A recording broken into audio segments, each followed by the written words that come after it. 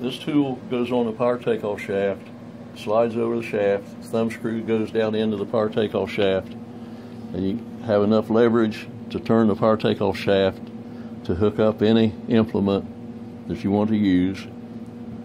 Move the power takeoff shaft enough to slide the implement on, then turn the thumb screw down into the groove, slide your implement on, then unscrew the thumb screw, and then slide the wrench off of the power takeoff shaft, and then just slide your implement shaft on up till it locks on to the power takeoff shaft.